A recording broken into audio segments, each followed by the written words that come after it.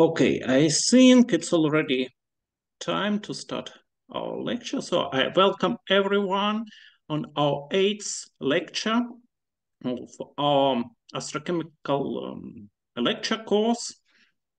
This lecture will be given by Professor Paola Caselli from Max Planck Institute for Extraterrestrial Physics. She will speak about From Atoms to the Seeds of Life, the Astrochemical Survey. So Paola, please, the floor is yours. Thank you very much, Sergey, and I would like to thank everybody for joining today. So I hope you are hearing me well. So I just start my lecture. So this is going to be looks like a little bit, too much going from atoms to seeds of life. So I'll do my best to summarize things as much as possible. And then, of course, if you have questions at the end, you can ask me. So in this first slide, you see the type of tour that we are going to do today. So we will start from, molecular clouds.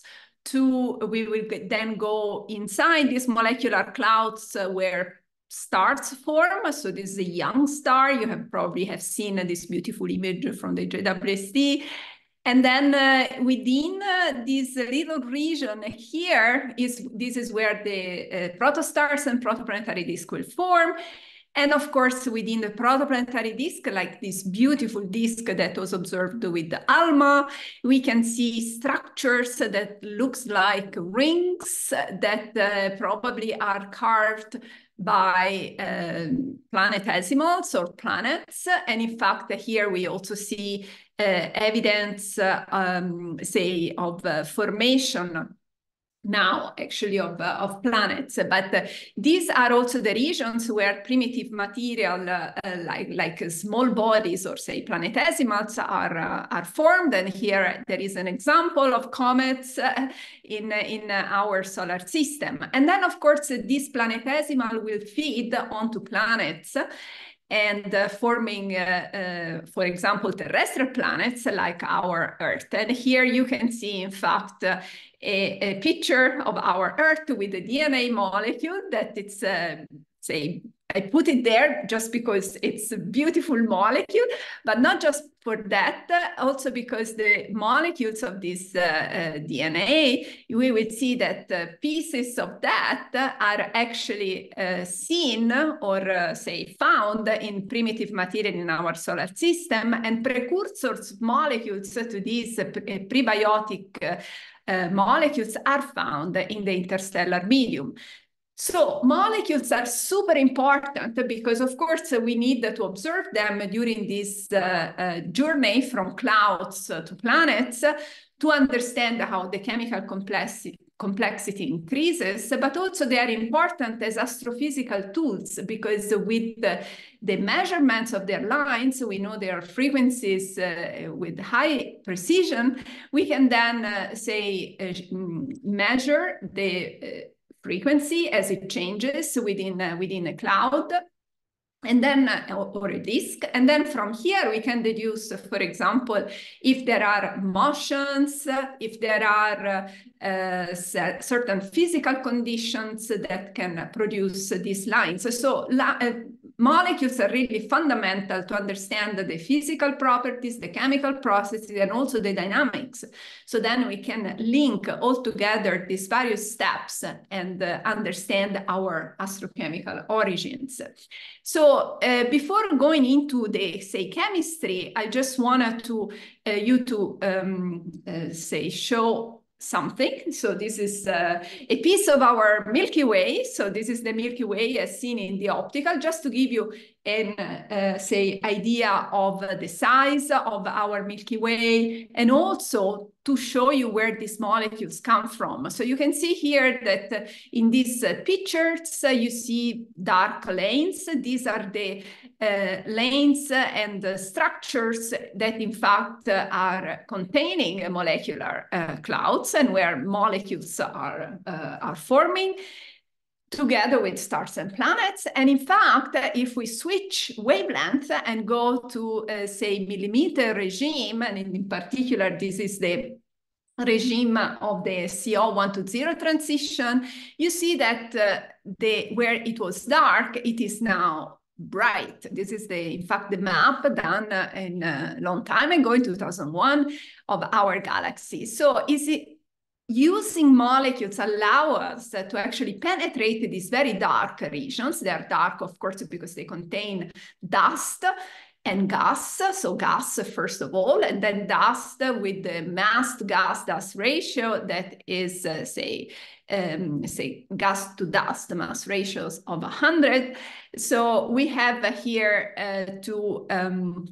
so these dust grains that are submicrometer in size can actually absorb the light coming from the background stars, and that's why we see them dark. So we really need the molecules to penetrate inside these regions. And this is, for example, a very famous example. You can see here from the 12C16O map that is shown in this map of the metal in 2001. If you wanted to go deeper inside, you need actually to use rarer molecules or rarer isotopologues in this particular case, the 13CO, to make sure that you can see structures of the cloud, because with the 12C16O line, the 1 to 0 is so optically thick that you are only able to see the skin of the cloud. Then these colored dots are star-forming regions, so it is obvious that the stars indeed are forming where there is more molecular material. The crosses here are more evolved stars. And if you want to go even deeper, then you need to go to even rarer isotopologues. In this case, it's the C18O. So you are filtering out this extended emission where the C18O is not very strong because it is probably photodissociated. And then here you start to see the filaments, and these blue dots now are what we call the dense cores. So these are really the beginning, the first units of star formation. And in fact, we can study them with high density tracers like N2H+, 1 to 0, etc. So this, from here, it starts our journey. Now, let me tell you a little bit before we start the chemistry that indeed in our, interstellar medium in our galaxy, more than 270 species have been detected. These are just some of them. They are not all, and this is fine. I mean, you can see actually the, more updated version of this table in the McGuire 2021 live paper. So Brett McGuire is keeping up to date with all the discoveries, and once in a while publishes a new paper with all the new detections. And what we see here is that the majority of molecules are actually organic in nature. So here we see that we have many of them are actually precursor of prebiotic molecules. So for example, in this case, we have the aminoacetonitrile that was discovered in 2008 by Arnaud Belloche and collaborators. And this is just one step away from the glycine, which, as you know, is the simplest amino acids. Glycine has not yet been detected in this form in this interstellar medium, but has been detected widely in meteoritic material, primitive material, and in the comet that has been recently 67P. We will talk a little bit about that later on. So there is a lot of interesting chemistry going on, and we will start from the beginning. So this is the outline. We will go relatively briefly in all of these points, starting from the number one step, which is the H2 formation, and moving on toward the complex organic molecules that, as you have probably already say, learn, complex organic molecules for astronomers are those molecules that have at least, say, 6 atoms they have a size of at least 6 atoms. So let me start with the H2 formation. Now here in this title slide, I put say an example of dust grain in a diffuse cloud. So, you know, we start with these larger scale clouds before going to these compact and dense regions where stars are forming.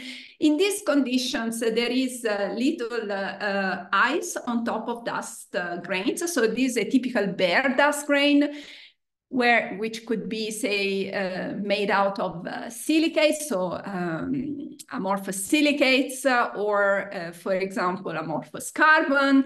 And on the surface of these dust grains, as you can see, they're very rough in their surfaces. You can have, say, adsorption of hydrogen atoms, for example. And once hydrogen atoms, say, land on the surface of these dust grains, they can move very fast. And we will see that this is indeed a very important process for the formation of H2, because hydrogen atoms can then meet together on the surface and form H2. So one little parenthesis that I wanted to tell you is about the fact that, for example, chemistry that happens every day, say, in our conditions, in terrestrial conditions, with the very high densities of our atmosphere. So, you know, in our atmosphere, we have something like 10 to the 19 molecules per cubic centimeter. So this is a very large number. You have to compare this with, say, 10 to the 3, 10 to the 4 molecules per cubic centimeter in a molecular cloud. So you can imagine that it is very hard to have chemistry that is similar to what happens in terrestrial conditions or in atmospheric, say, planetary atmospheric conditions. In molecular clouds, in fact, these, say, the most elementary chemical reaction, so the association, what we call it association of species A with species B, which could be, say, 2 atoms, then so if this happens, it goes into a AB star, where star means that whatever it is formed has an extra energy that needs to be lost. Otherwise, this energy will be so much that the 2 species will just break apart and don't form the AB molecule. So, sorry, I just saw there is some chat. I don't know if somebody, so if everything is okay, I will just go on. Otherwise, Sergi, please let me know if No, everything is fine. Okay, thank you. So, okay, so we are here. We are at this AB star. For AB star to lose energy, in our atmosphere, in our Earth, the best solution is to give this energy to a third body. The densities are so high that it's very fast, the collision with another species. So once this happens, as you can see here, the AB star react or, say, collide with another species, gives energy to the other species, releases the extra energy, and the molecules stabilize. Okay, the so-called 3-body reactions are are not typically encountered in, say, molecular clouds. We can find them in denser region, like in protoplanetary disks in the mid-plane, or in very close to the protostar, where you have high densities. But in molecular clouds, this is really very rare.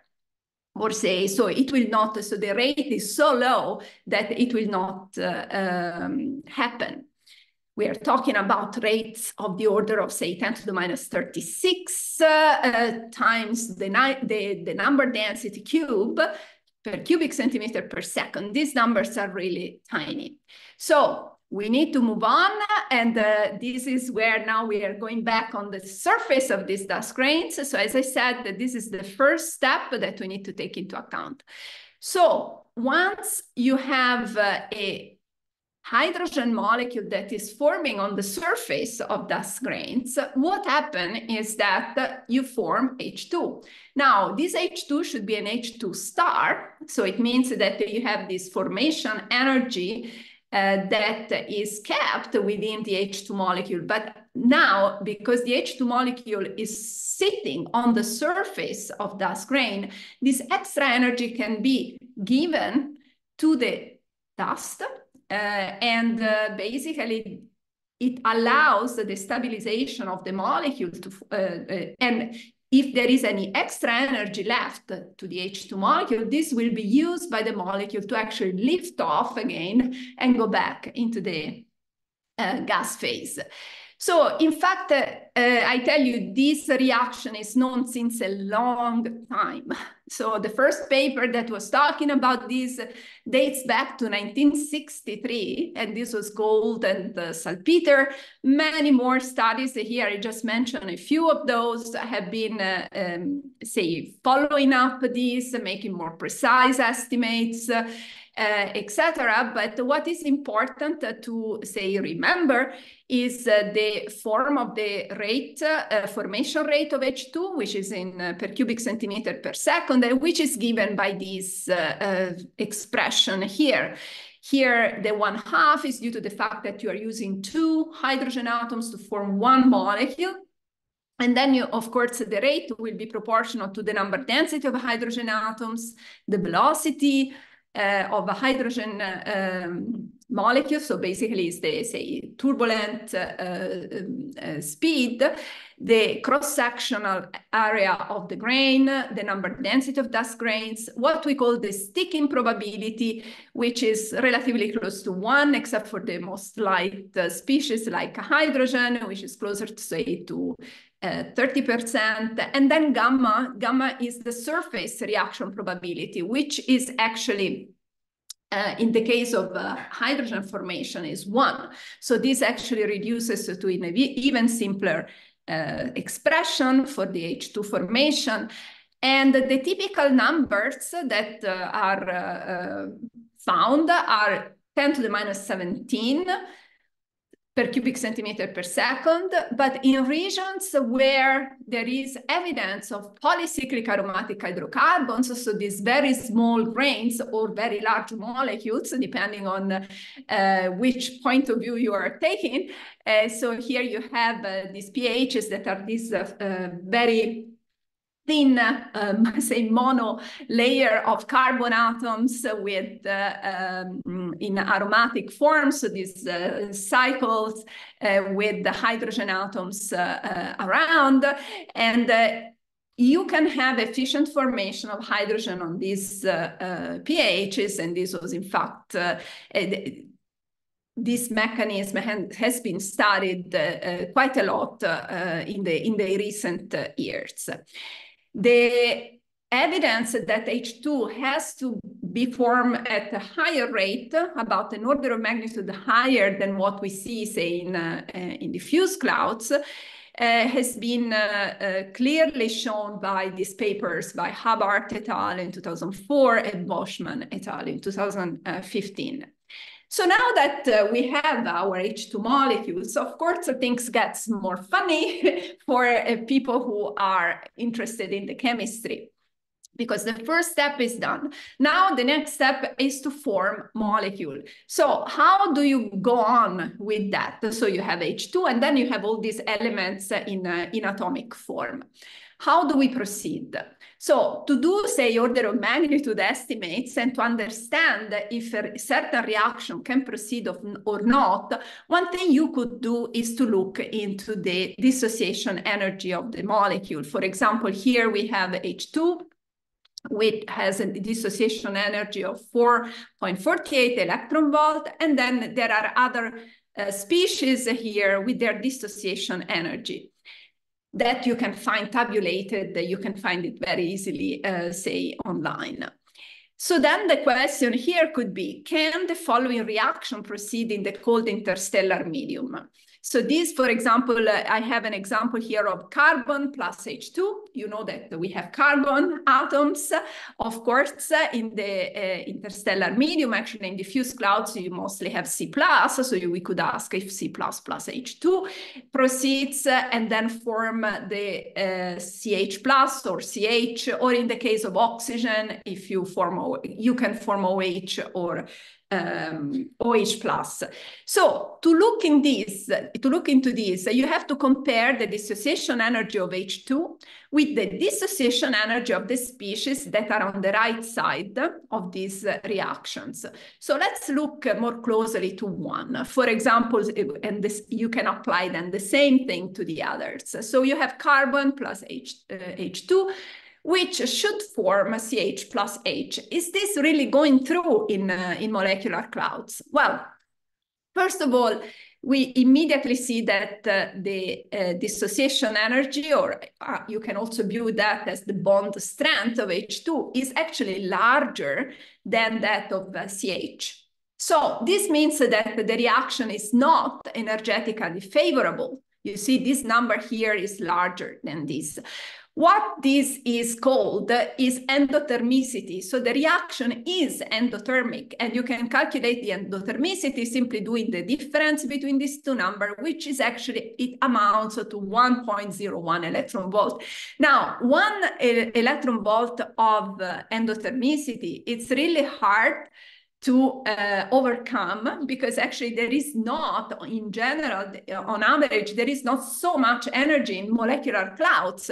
And we can know that looking at the temperature of molecular clouds. So if you are in a diffuse clouds, you can have temperatures of, say, of the order of 100 Kelvin. If you are in a denser region, like in a molecular cloud, dark region, then you have temperature of about 10 Kelvin. So with temperatures of 100 Kelvin, KB, so the amount of energy, equivalent energy, is actually less than 0.01 electron volt. So you can see that you don't have 1 electron volt to proceed, to make this reaction proceed. Here in this yellow figure, you see actually what happens in terms of dissociation energy or bond strength that I was talking about. So here is the potential curve, and you see here the energy. And here is at the minimum when you have the molecules, say, bond together. And then if you increase the separation of the two, say, atoms, you increase here the energy until you have a dissociation and the two atoms flow apart. So going back to our reactions, we can see that most of them are actually endothermic. Endothermic by it seems like small numbers, but actually, as I said, we have to compare this with the 0.01 electron volt that is available in the interstellar medium. So all these reactions cannot actually proceed easily in the interstellar medium. However, there was one that was the O++ H2, which is indeed the exothermic, because here the dissociation energy now for the OH plus is larger than H2, so the reaction is energetically favorable, so it can actually proceed and release, say, this 0.62 electron volt of energy. Other things that are needed for people who are interested in, for example, running chemical model, we need to understand some concepts. So I will give this concept to you now in simple terms. So one are the rate coefficients. So if you want to know how fast a reaction is going ahead compared to, say, other reactions, you need to know the rate coefficients and the activation energies. I will explain to you also visually what is this activation energy, but just let me start with the rate coefficient. The rate coefficients that are typically, and so the symbol of this is a small k, and it's the units are cubic centimeter per second. And so the rate coefficients of a generic reaction that start with, say, reactants and ends up in products, C plus D, is given by an average. So these symbols here represent the average over the thermal distribution of, say, your gas. Sigma is the total cross-section of the reactants, and V is the relative velocity of the reactants. So now, we already saw that reactions, and in general, any reaction, possess activation energy of the order of 0.1 electron volt, even in case of exothermic reaction. And in this case, in fact, you can see this looking at the Arrhenius formula that is explained very well in all the details by this relatively old paper, but still really good, of Eric Herbst in 1990, where it shows that the K is in fact exponentially dependent on the activation energy. You see is that you have this activation energy here divided by KBT. KBT is our pocket of energy that is available in the cloud, so the Boltzmann constant and the kinetic temperature of your cloud. This is a pre-exponential factor that is a quick function of the temperature, and it depends, of course, on the shape of the reaction potential surface. So it's a little bit complicated term, but what is important is this exponential term to show you how crucial it is to this activation energy of the reaction. There is one type, or say one set of reactions that are particularly important in cold regions and of molecular clouds, and these are the so-called ion-neutral reactions. Why is that? Because I just mentioned that typically reactions, even if they are exothermic, need to overcome a barrier. I will show you actually in very soon what I mean by this barrier. But if you have a barrier, then it can be really hard to go through this barrier. However, if your reactants are, say, made out of an ion, which could be an atomic ion or a molecular ion, and a species, neutral species B, these things are much more, how to say, favorable in this dark and cold regions of interstellar medium, because as Herbst and Klemperer in 1973, so this was the PhD thesis of Eric Herbst in the 70s, and also explained in Anisik and Huntress in 1986, these reactions don't actually possess activation energy. How can it be?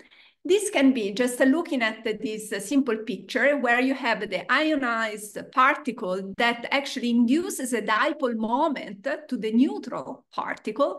So in this case, when you have two charged particles, you can think of this attraction potential that actually the collision of, say, the encounter of these two species is enhanced in energy. So the relative velocity is enhanced so much that actually the reaction can go on overcoming the activation energy. Now, this is the potential of the, say, reaction, and this is proportional to alpha. In this case, alpha is the polarizability of the neutral species. Of course, this has to be polarized, able to actually shift the clouds of electrons to have this dipole induced. E is the electronic charge and R is the separation. You can find this formula by simply looking into the, say, the property of, say, what is the, to have a sufficiently close encounter, so to allow these two species to actually orbit around each other or actually collide. Or spiraling. And so in this case, you can actually arrive at this simple equation. The important thing here that I want to arrive at, and this is all explained, in fact, in Herbst and Klemperer, is that the K, so the rate coefficient in this case, has a very simple form. It has a very simple form where you have actually alpha, the polarizability. Mu is the reduced mass in the collision. And you can see basically nothing about activation energy or temperature. So it's independent of temperature. That's why these reactions, this type of reactions are really important in regions where there is little energy to extract from and proceed. And here it is, the activation energy that I was talking about. This is an old picture coming from an old but still valid book from Dooley and Williams in 1984, where actually it shows all these in a simplified version, all you need to know about the first steps in understanding chemistry in the interstellar medium. So here you have the energy. This is, you have the reaction path of minimum energy. So you have reactants here, products here. So you see, even in exothermic reactions, sometimes you need to overcome this barrier. This is the barrier. And why there is a barrier? Well, because typically, before going to products, you need to modify your reactants. In this particular case, you need, for example, to break the bond, BC bond. So this requires energy. And then you can make another bond, and this, you can do that if this bond is actually stronger than the BC bond. So then it's exothermic. In fact, you see the products go down in energy, have to go down in energy if you have an exothermic reaction. But even in exothermic reactions, you may have this activation energy. Remember that in molecular cloud, the budget of energy is less than 0.01 electron volt. So some of these reactions may not proceed. For example, neutral-neutral reactions are particularly difficult in, at least, I mean, this has been, I will show in the next slide that there is some hope in this as well. But for example, here for the oxygen plus H2, which should be, say, the most basic reaction that one could think of after you produce H2, well, this actually cannot proceed in cold clouds, because you need to break the H2 bond and then form the OH bond, and there is not enough energy to do that. But however, this reaction, for example, is one of the most important reactions to produce OH in a shocked environment, or where the temperature of the gas becomes higher than, say, 200, 250 Kelvin. So back to the neutral-neutral reactions. Neutral-neutral reactions, so in this case, you don't have an ion that induces a dipole, and then you have this enhanced energy of the collision that can overcome the barrier. Neutral-neutral reactions have been considered, say, since several years ago, and maybe more challenging because it's very hard to overcome these barriers. However, about, say, 10 years ago, there had been work done in Leeds, at the University of Leeds. This work by Shannon et al. In 2013 that was published in Nature Chemistry. Now, follow me a little bit now. Here, I hope you can see my cursor. So here you have the K, so the rate coefficient. And this is the temperature. This is 1/T. So just focus on the temperature. I think it's easier to follow. So these points here show the measurements that were done before Shannon et al.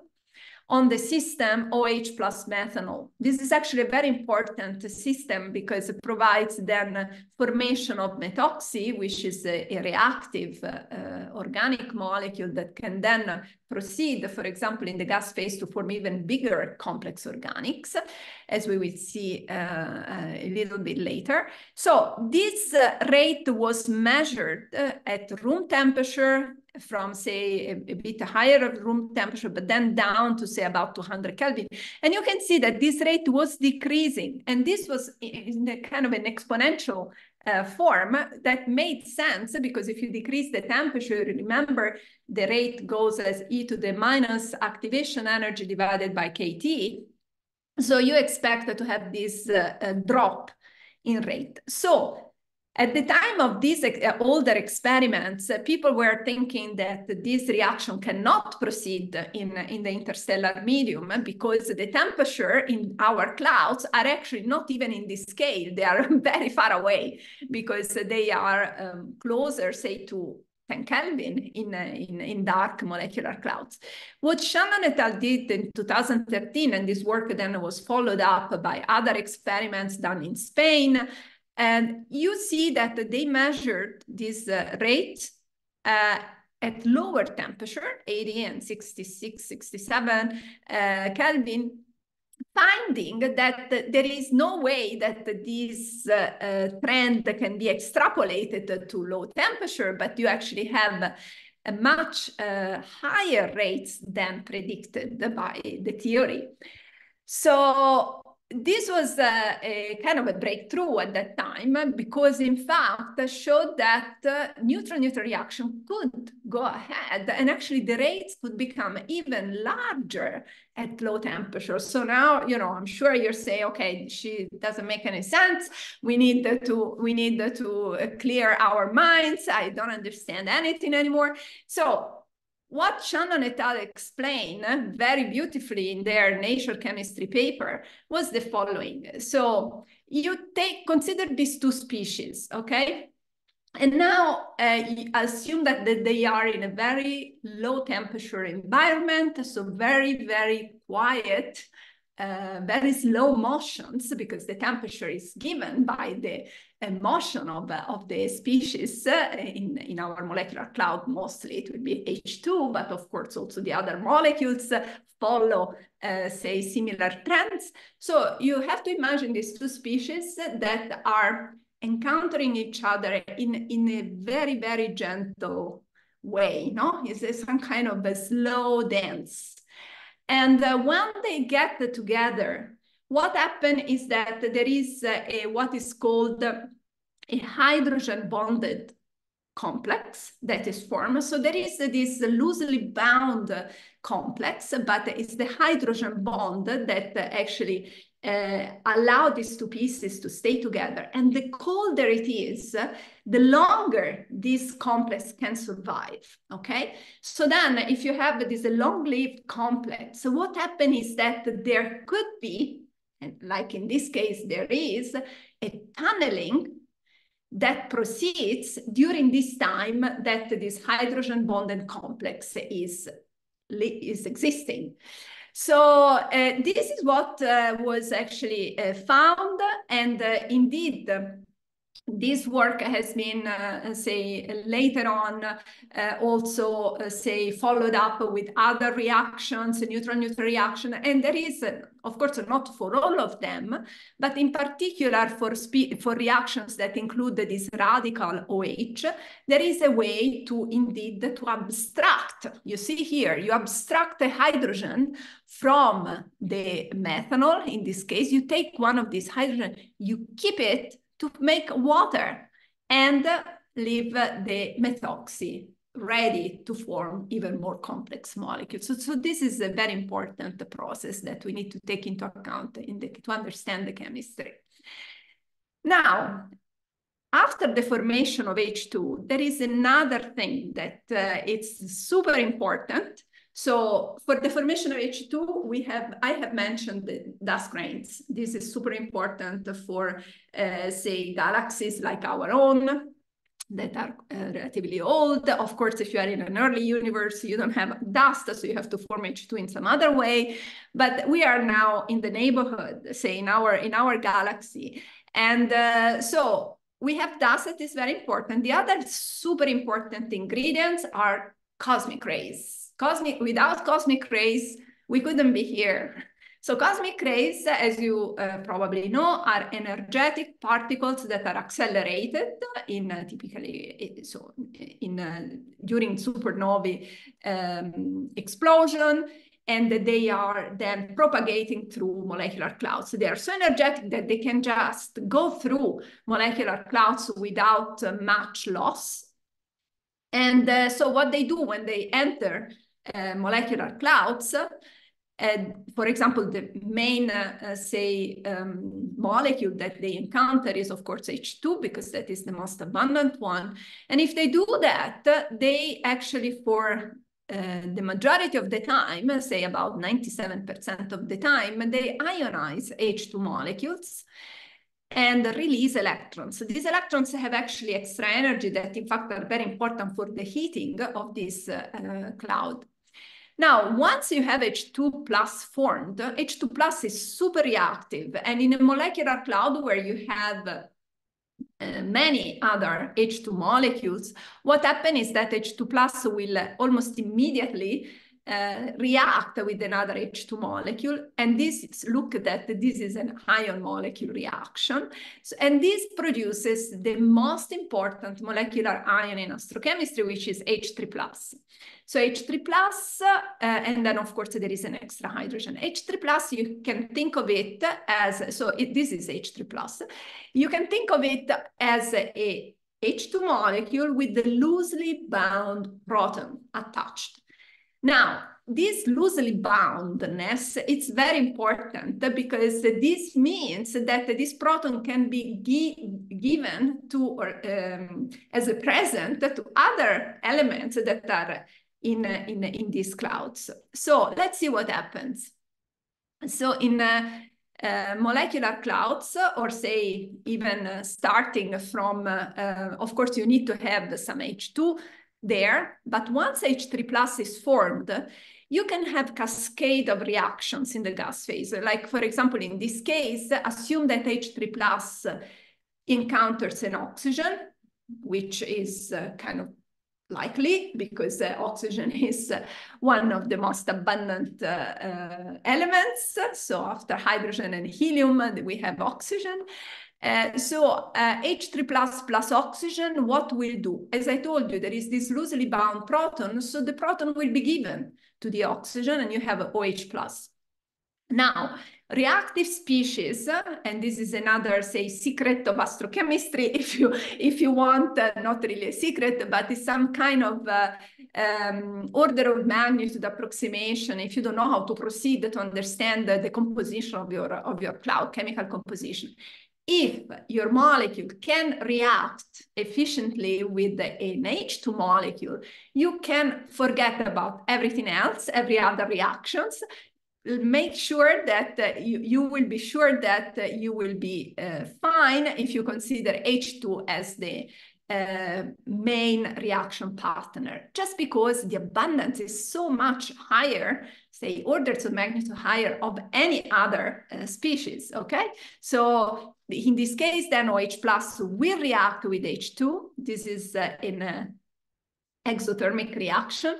So we'll abstract a hydrogen, form H2O plus, and then this procedure will go on until you arrive here at H3O plus, and H3O plus cannot get another hydrogen, just is not, there is no valence electron, and it cannot proceed. So the only thing that H3O plus can do is to recombine dissociatively, you can see here, dissociatively with electrons that are available in the cloud to produce either water or OH or oxygen. And this is depending, so the fraction of water, OH and oxygen depends, of course, on what we call the branching ratio of these reactions with electrons. And for example, you can even form molecular oxygen if you have OH reacting with atomic oxygen. So the H3 plus basically allow the formation of OH and water and O2 in the gas phase, starting from this simple reaction and cascade of reactions.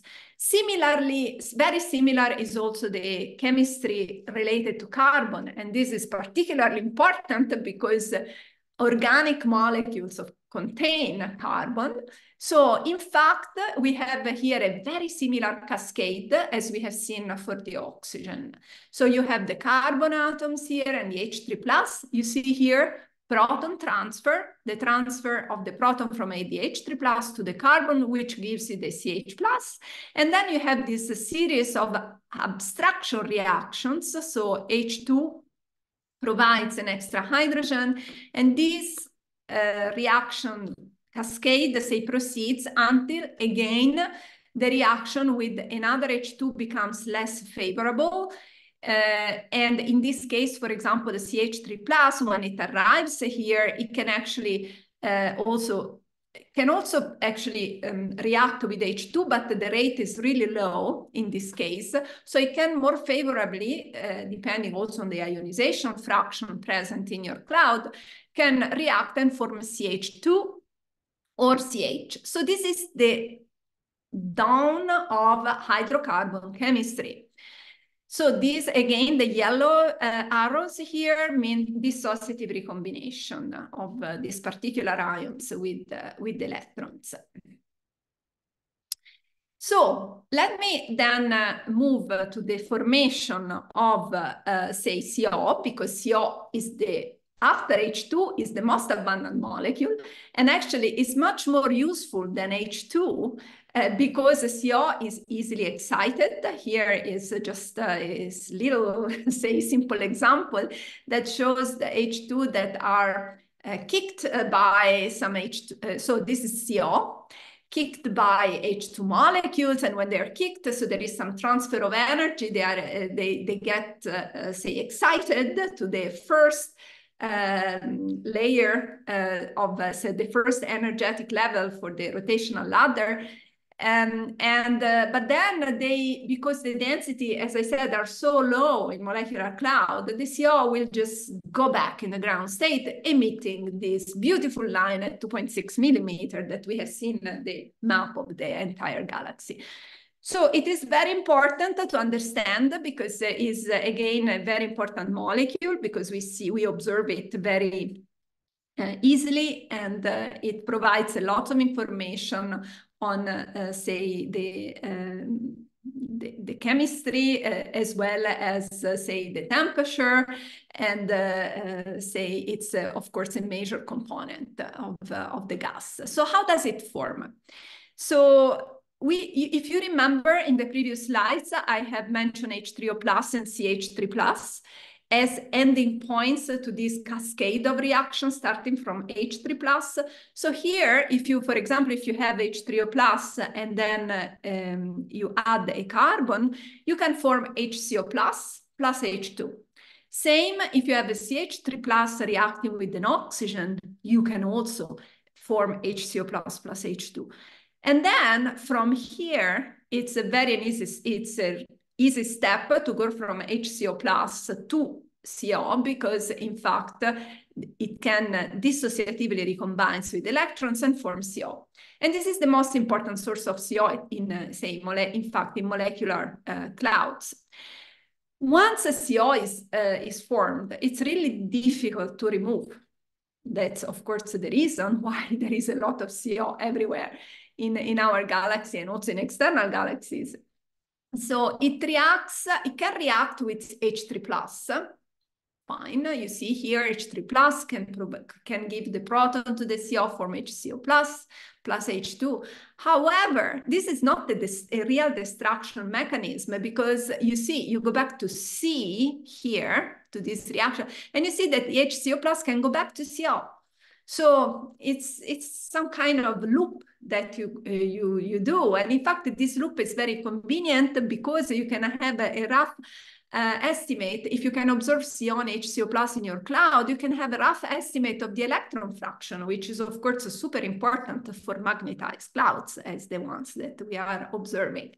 So the main mechanism that remove CO from the gas phase are actually mainly two, except, as we will see, also the freezing out onto the surface of dust grains, but this happens in a very dense and cold environment. So the main mechanism for removing CO are reaction with helium plus.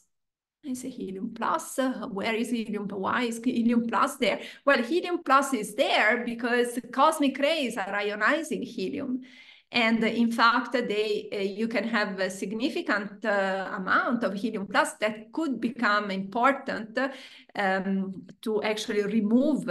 And this is a real remove, or say destruction of CO, because you see, the helium plus CO makes C plus and oxygen. So it's destroying the triple bond of the CO.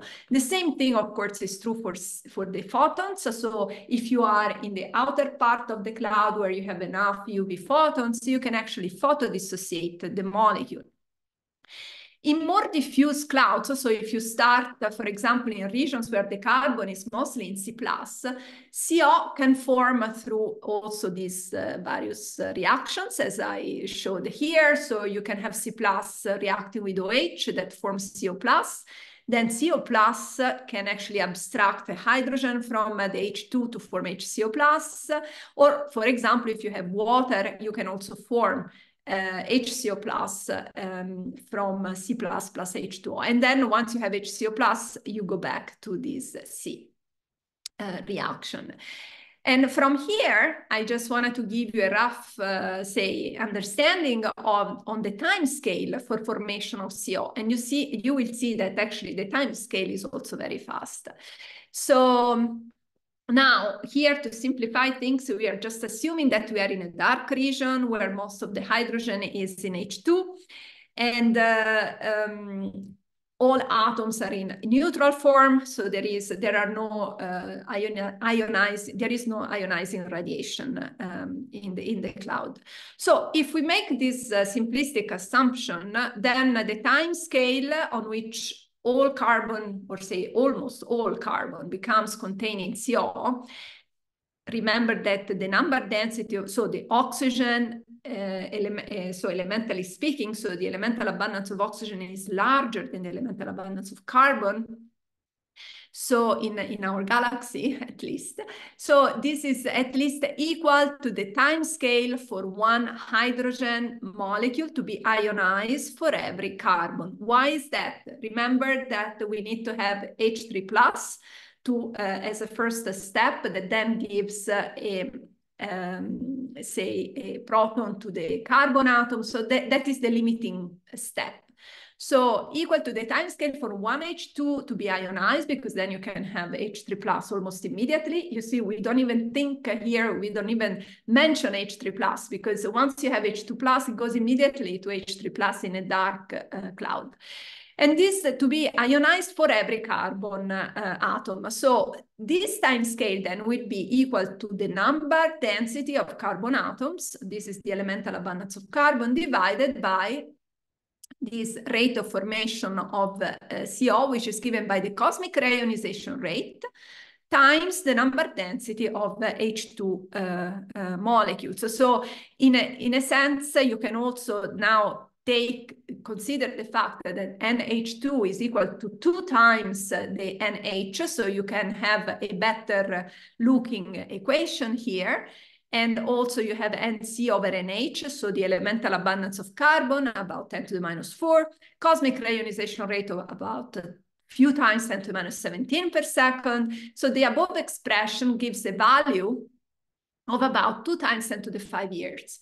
So although this may seem long, actually you have to compare this with the lifetime of molecular clouds, which is of the order of, say, at least 1 million years or more. So the time scale for formation of CO in a molecular cloud is really short. So again, these are the processes going from C, H3 plus, proton, say the proton goes to the carbon, and then abstraction reaction, reaction with oxygen, formation of HCO plus, recombination with electrons and formation of CO. And now, before I stop for a few minutes, I wanted to give you this next information, and this is about nitrogen chemistry. So I mentioned that so far that carbon and oxygen atoms both can react with H3 plus and do a rich, say, chemistry in the gas phase, produce on one side the water, in the other hydrocarbons. Nitrogen is not the same as carbon or oxygen in a sense that it does not like to react. So it does not react, in fact, with H3 plus, because this reaction cannot proceed. It's not energetically favorable. And what happened is that if you wanted to make molecular nitrogen from atomic nitrogen, you have to go through neutral-neutral reactions.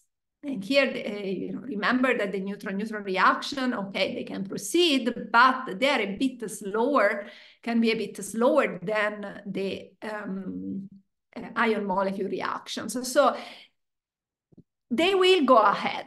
This is a little schema, chemical schema that you can find in Hillebrand et al. 2010 paper and also Flower et al. 2006 that you show there is this cascade of reactions. So N reacting, for example, with CH, producing CN, and then you need another neutral-neutral reaction to form N2. And you need N2 to form very important molecules that are actually the ones that we use for observations, which is ammonia on one side or N2H plus in the other side.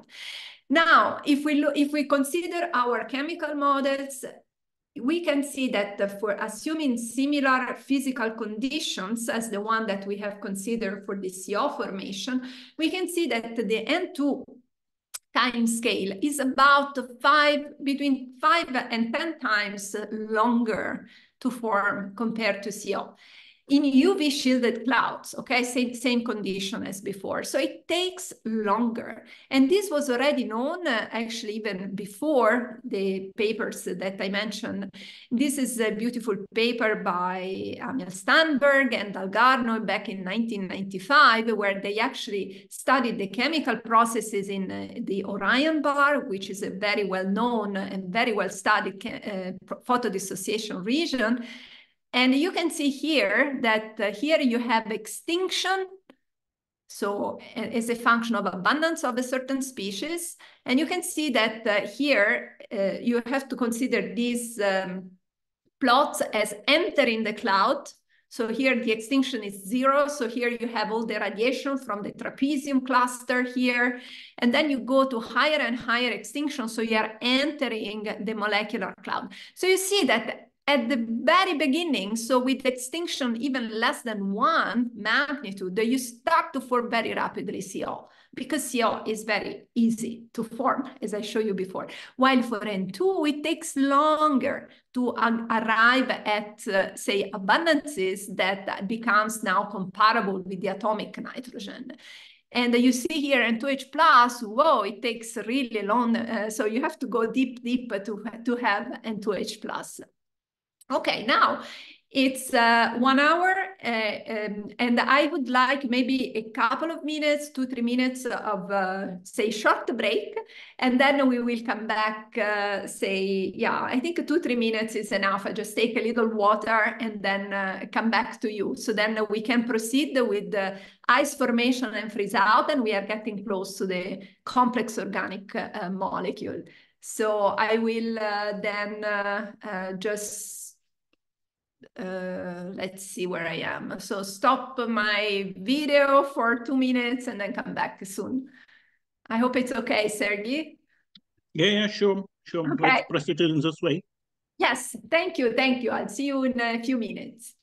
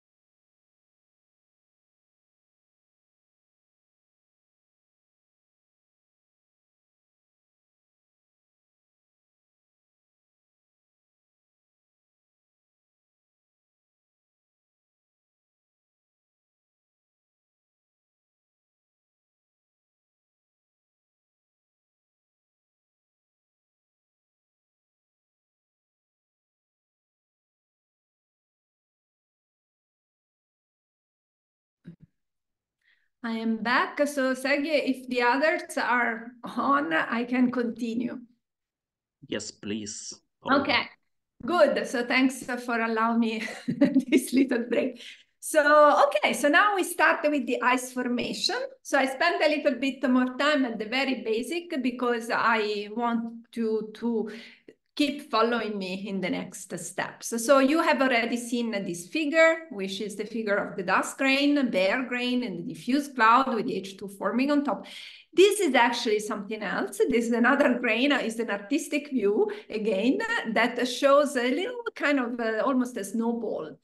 And we will see that this is the type of we imagine in our, considering our chemical models that indeed deep inside the clouds where stars, just before stars are forming, they will, the dust grains will become covered by thick icy mantles.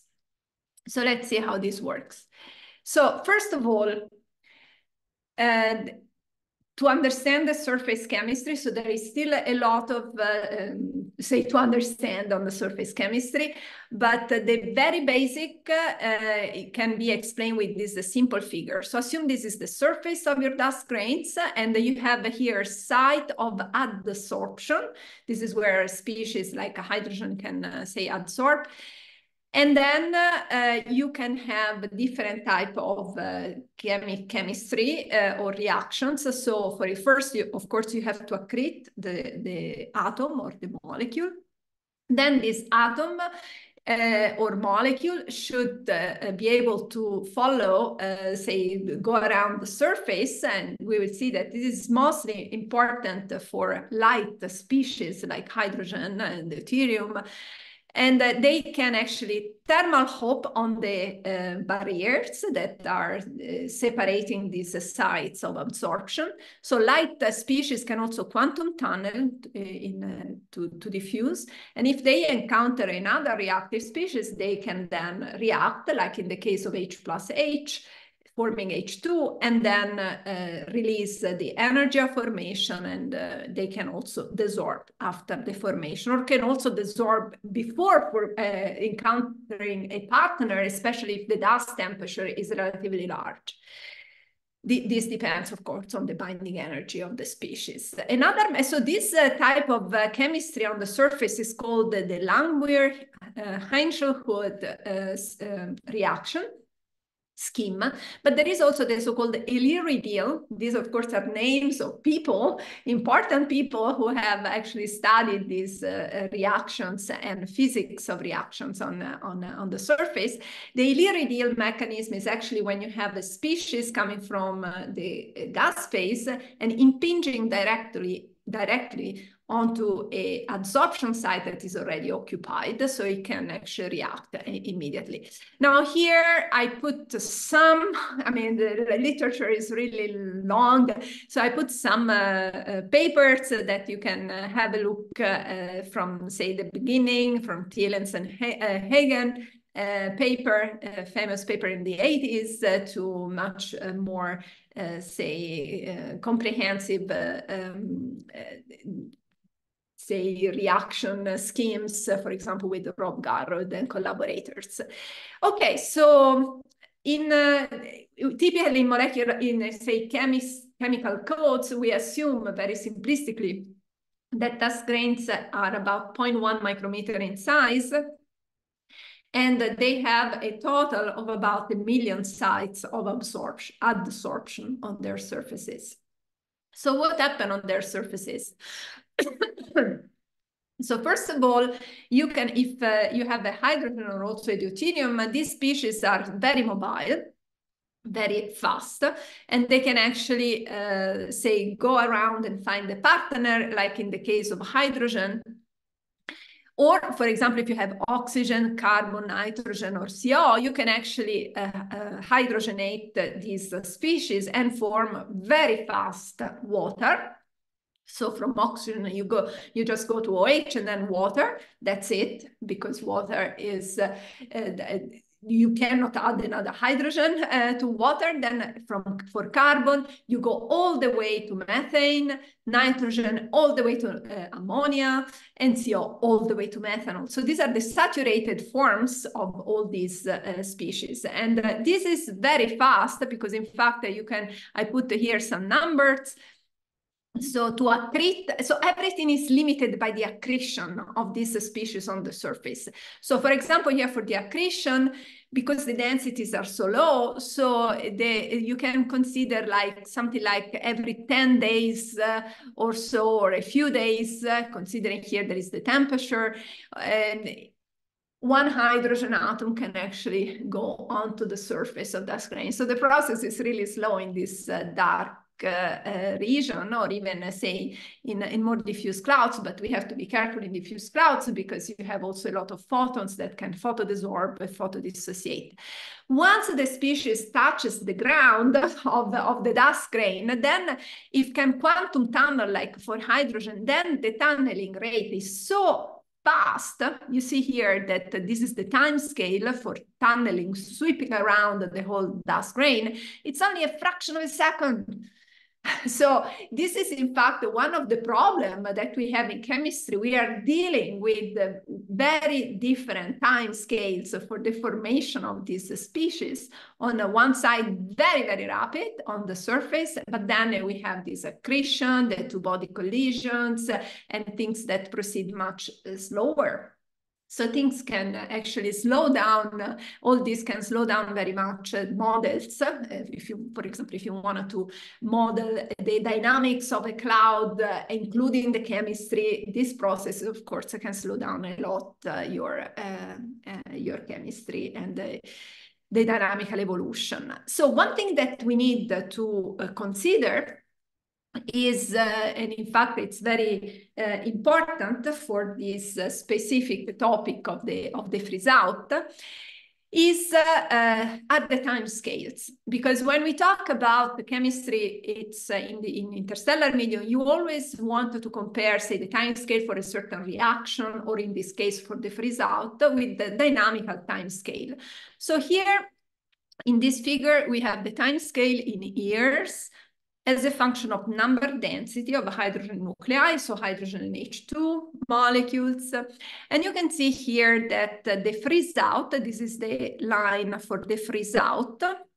The freeze out time scale is 1 over the rate of freeze out, and this is the rate. And these say quantities are the sticking coefficient. Sorry, I used a different symbol from the previous formula, but this is the sticking coefficient, the number density of dust grains, the sigma pi AD squared. This is the cross section of the particle, and this is the thermal velocity, so the velocity of your particle. So if you put in typical values, for example, of the sticking coefficient, say 1, and the typical number density, and then of course this is a function of an H, and the typical size of dust grains, you see that the order of magnitude estimate is that the time scale for freeze out of a certain species is 10 to the 9 years divided by the number density of your cloud. So if you are in a cloud of 10 to the 4, you see that now here you have about, say, 10 to the 5 years to freeze out.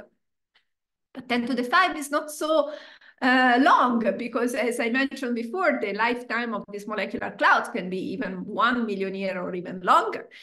So this is a problem. And the other problem is that within the same time frame, if a cloud is gravitationally bound, so it will actually, can actually contract and collapse to form, say, a star. The free fall time scale is actually longer than the freeze out. And in taking into account the magnetic fields, then the ambipolar diffusion, which is actually a slower process because ions and neutrons can, say, collide. Ions are along the magnetic field lines. You can have a slower contraction motion. All the time scales are actually written down here. for the ambipolar diffusion that depends on the electron fraction, and the free fall time that depends on the density, inverts the square root of the density.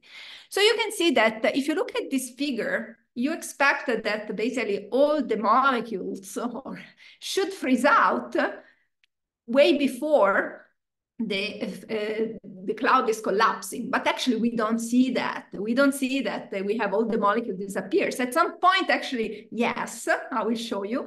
But in general, in molecular clouds, we still have a lot of CO and other molecules that are present.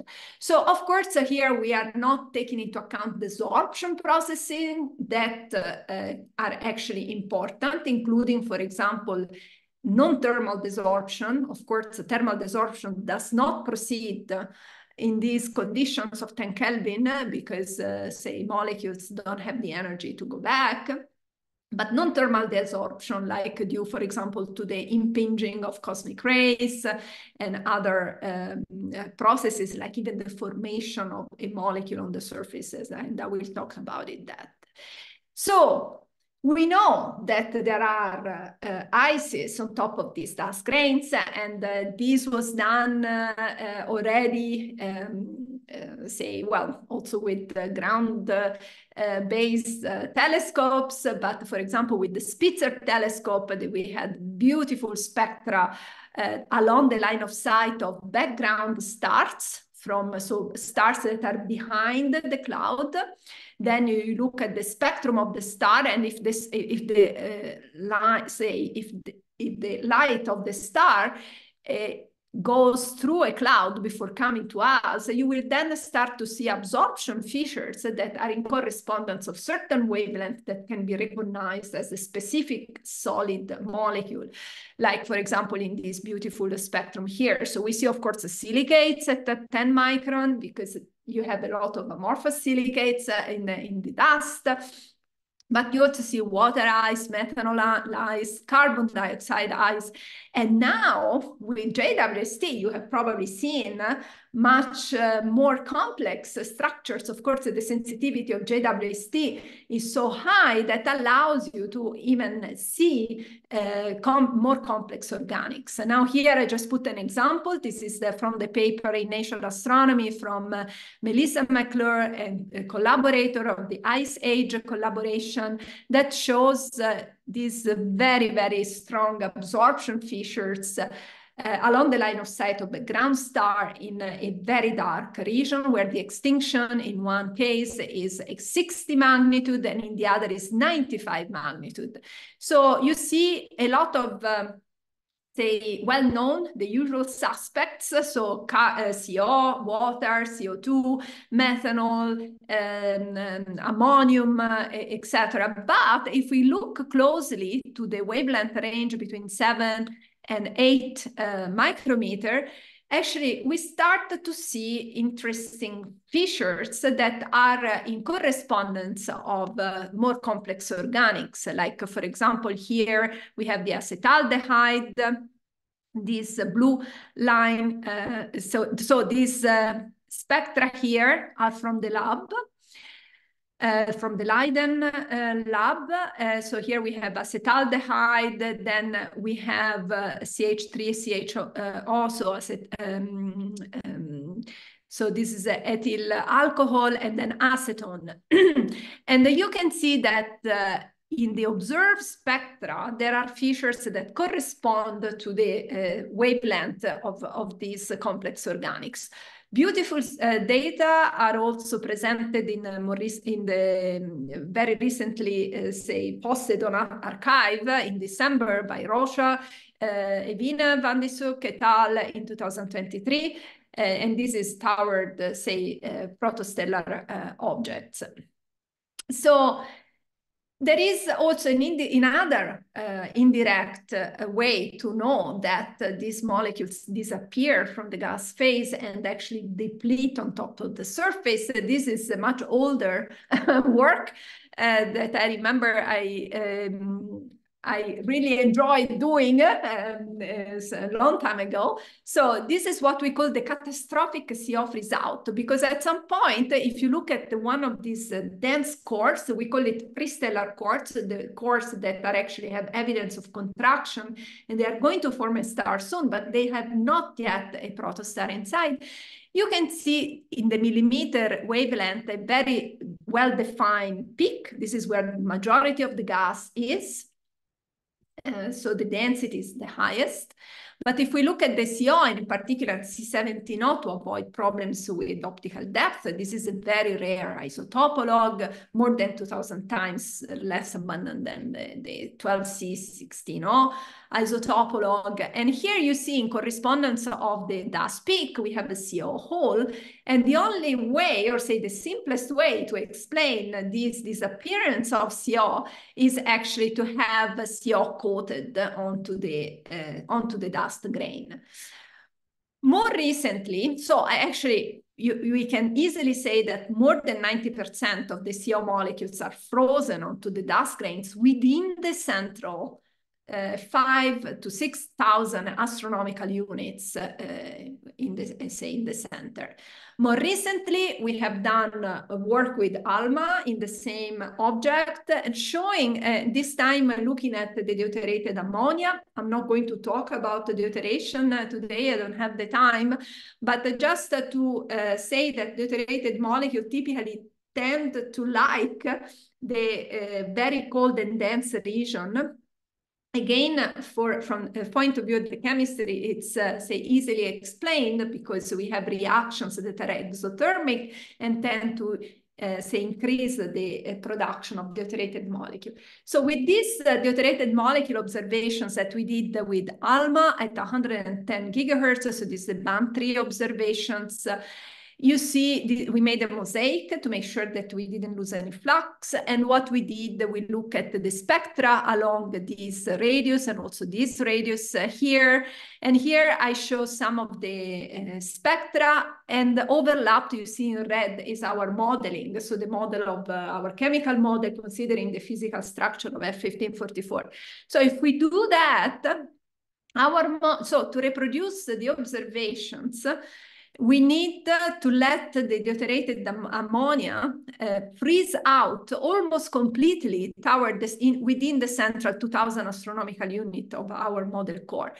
And if we look at all the other species in our model, we see that inside 2,000 AU, we have an almost complete freeze out.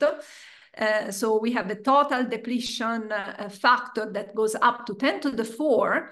So total depletion factor, this is the sum of gas plus dust divided by gas. So if you have a total depletion factor of 10 to the 4, it means that 0.1% of species heavier than helium are left in the gas phase. So you have a gas phase that is mostly enriched with hydrogen, deuterium, helium, but everything else, so the volatiles are locked in these tiny dust grains. So just to give you a visualization of this, so you think about your dark core. This is B68, very famous 2001 paper from Joao Alves. So think that in the center, you have these dust grains that have thick layers of ice. With our models, of course, so we don't know exactly how this is structured, but with our model, we have more than 100 monolayers of ice. And you think that so these conditions are just before the formation of a protostar and protoplanetary disk. So this means that we have a storage reservoir here of ice and volatile water organics in this that will actually feed later on the protoplanetary disk where planets are going to form. And of course, with JWST, now the first paper are coming out looking also at the ices in disk, but also we need more data for these cold regions, a central region of prestellar core, to actually test our modeling. So The cosmic rays, briefly, I wanted to say that indeed that they are very important for the chemistry. We already saw that they are the ones that allow the production of H3+, the most important molecular ion in astrochemistry, but also they can have interesting effects if one takes into account these icy grains. So where you have the refractory core of your dust surrounded by these icy mantles. One thing that, in fact, they are important about is that they provide a way to say, allow some remnants, although very small amount, but some remnants of molecules in the gas phase, okay? So this is, for example, what we found back in 2012 when we used Herschel within the water in star-forming region with Herschel, larger project that was led by Evine van de Soek. So here what we did, we stared for 13 hours at L1544, so this prestellar core in Taurus, and we detected for the first time water in emission in a cold region. And more than that, this line has the inverse P Cygni profile, as you can see here, emission and absorption at, say, higher velocity that shows inflow. So the only way to reproduce this wing, the blue wing of the water, was to allow some of the water at very low level, 10 to the minus 9 in abundance compared to H2, instead of the 10 to the minus 4 of water that you have in ice, to reproduce what we observed. So in fact, the main result of this study were, first of all, this subsonic infall. So we have this contraction of the central region at a very relatively slow rate within the central 1000 AU. We measured the mass of water vapor and deduced the total mass of water ice. Look at this, 2.6 Jupiter masses of water already available, just even before forming the protostar. And then the cosmic rays, again, are important because they allow water desorption. But cosmic rays don't just do that. Why they allow desorption? Well, there are several processes. One is just, say, heating the whole grain, for example, and allow molecules to desorb, but this doesn't really work for water. Another is, in fact, the fact that the cosmic rays can both ionize. I mentioned 97%, if you remember, roughly 97% of the H2 molecules are ionized, and then you form H3+. But you can also, so cosmic rays can also excite H2 molecules that then they fluoresce back. And during this fluorescence, they produce a very tenuous UV field, and the UV photons produced by the cosmic rays can actually allow some of the molecules to photodesorb from the surface. Another thing that they do, and this is shown in these beautiful pictures that was done by Chris Shingle-Decker. He shows here is grain. So we are on the top of the dust grain. So this is the silicate, or say anyway, refractory part of the dust grain. This is the icy mantle on top.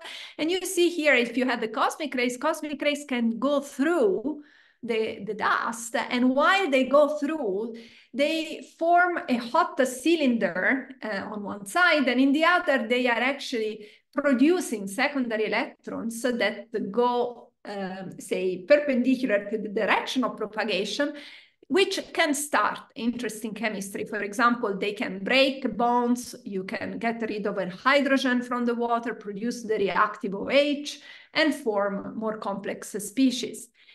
And these processes have been studied. They are continuing to be studied. These are very, very complex, and there is still a lot of work to be done. And for example, there have been papers published in 2015 and also more recently last year by Alexei Ivlev at the Max Planck, working on the theory and also experiments of this interaction between, say, energetic particles and ice In this case, you have the column, this hot column produced by cosmic rays. And Chris Schindler-Decker, during his PhD with Eric Herbst, and also when he came to Max Planck with the Humboldt Fellowship, he did a lot of work on this. For example, here is his PhD work when he was looking into trying to reproduce experiments that shows that you have a primary ion, say with the energy, say 100 kiloelectron volt protons that are propagating into O2 ice. And here you see the secondary electrons, and he reproduced the experiments based on his, code that includes ionizing radiation. And he also showed that with cosmic rays, you can even enhance the COMS, so these complex organic molecules, because you are allowing these radicals to be produced more copiously inside the ice, and then you can form more complex organics.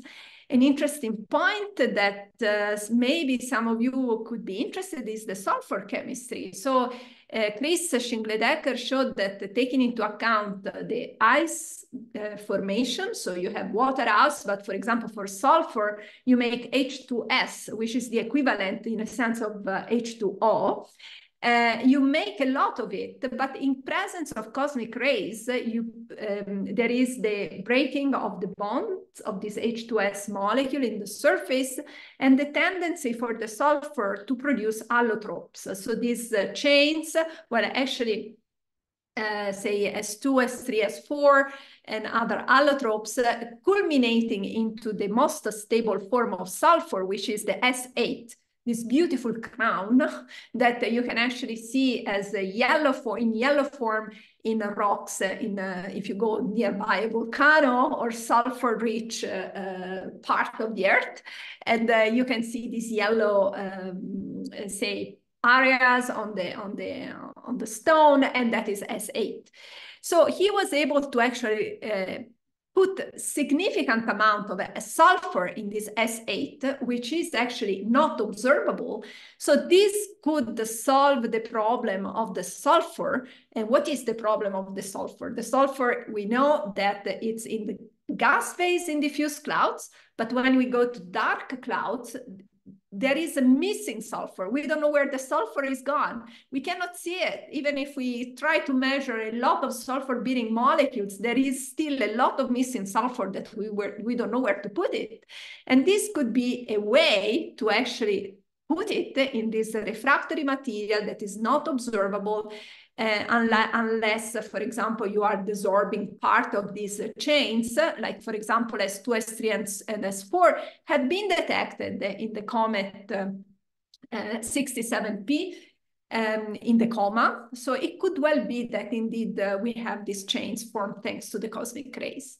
Right, so now, in the last, minutes, I would like to, before we stop for the questions, I'd like to say a little bit more about complex organic molecules, because, of course, we wanted to get closer to the, to the prebiotic molecules. So complex organic molecules, as I said, they have more than 6 atoms, and they have been detected in very active star-forming regions. So this is a spectrum coming from the beautiful paper by Crockett et al. In 2015, showing the spectrum coming from the Orion region taken with Herschel. But we don't need to go in star-forming regions, or say in the very active star-forming region, because we know that complex organics are also present already in this very cold and very low temperature environment. And this is an example. There are many papers, many people are actively working on this to look at how far we can go in the complexity of the chemistry for these clouds. And here is another one of these very cold regions with the very well-defined center that is in Ophiuchus. This is the HMM1 in Ophiuchus, and this is the deuterated ammonia map done with ALMA.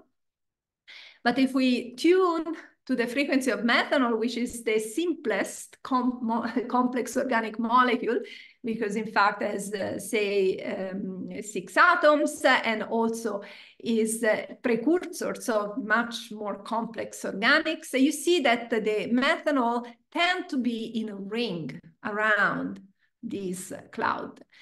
And this is understood with the fact that the complex organic molecules form when the CO start to catastrophically freeze out onto the surface of dust grains. And this is work that I'm not going into the detail. This is in 2017, Anton Vasyunin made this nice work focusing on one of the objects where we had the majority of the data, and finding that indeed you can have this increase in abundance of the methanol, not in the center, but in the outer part, say, of the core, exactly where CO started to catastrophically freeze out. And why is that? The reason for this is due to the fact that you have ices in these regions that are rich in CO. And once you have CO-rich surfaces, and this is work based on laboratory work by Minisal et al., you see that here is a reactive desorption efficiency. So this is the efficiency of desorption upon the reaction. For example, in the case of formaldehyde and methanol, just focus on methanol because this is the end point of the hydrogenation of CO. So you can see that if you have mostly water-rich surface, the reactive desorption is very low.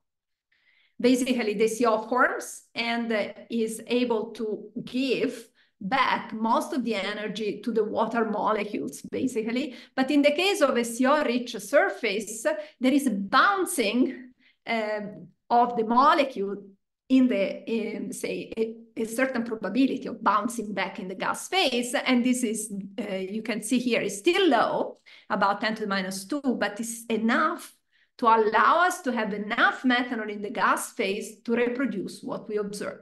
And this is very important because, again, it can also explain how you actually form more complex organics in the gas phase, starting from the methanol, and also with a series of neutron-neutron reaction. Going back to what I saw here, there is a lot of work also from, say, Nadia Balucani and Cecilia Ceccarelli, Scout Harris, and other people who have been looking into Bazar et al., that have been looking at these neutron-neutron reactions that can actually make complex organic in the gas phase. By the way, this is the reactive desorption efficiency as a function of effective mass of surface. So it's not really the mass of the molecule, but it's the mass of what we call a surface structural element, you know, which is made of a group of molecules on the surface. It's not just that you form a methanol and then the methanol reacts with one water molecule or one CO molecule. It reacts with, the, say, a little packet of molecules in a solid form. So just to give you an example, this is a beautiful paper by, say, Sergio Iopolo that was published in 2021 in Nature Astronomy, showing the pathways toward glycine, because glycine was found, in fact, in the comet 67P. And so it was interesting to see if we could actually arrive at glycine without any processing of the ice, without UV, because this must happen in these dark regions where UV photons are not present. So this is, in fact, shows that starting with some precursors of glycine and without any UV, you can actually go all the way from, say, simple species up to glycine. And here I also mention the paper by my chair here that was, in fact, in 2022, also in Nature Astronomy paper that showed also a very nice pathway to say, peptides in space, starting from carbon atom adsorption onto surfaces. So let me give you then just a few more things, information, because once you have the protostar formed, some of these ice will be evaporating, because if you are close enough to the protostar, you can actually get heated by the protostar, or there may be, say, shocks that vaporize the ice, so you can have this release of species back in the gas phase. Again, here there is a lot of literature, on, for example, starting from Hector Arce et al. In 2008, finding complex organics along outflows. This is a beautiful map showing the interaction of an outflow with the molecular cloud, so the release of species also from Jorgensen et al. But also in hot core and hot corinos, you can see a lot of complex organics. So these are the regions nearby protostars, massive for hot cores, and hot corinos are for the low mass sources. And what we believe, what we are looking at here are this central region where you have, say, the protoplanetary disk forming, and then in these early phases becomes pretty hot, and you can have the release and of molecules back in the gas phase. It's interesting to show that actually, if you compare the organics with that are found in these young star-forming regions with those that are found in the comets 67 PIB that was visited by the Rosetta mission, you can find a pretty good correlation. So this is work done by Maria Drozdowskaya and collaborators, and it's interesting that this correlation is basically telling us that the volatile composition, I just quote some words from their paper, volatile composition of cometesimal and planetesimal is partially inherited from the pre- and protostellar phases of evolution. So there is some inheritage of these early phases of chemistry. Then, I can cite beautiful data like the discovery in solar type protostar of the glycolaldehyde, which is the simple sugar. And then, of course, this can go all the way to form ribose, that is the backbone of RNA. Recently, Riviglia et al. Found ethanolamine, which is forms this hydrophilic head of the simplest, most abundant phospholipid in membranes, like it is shown here.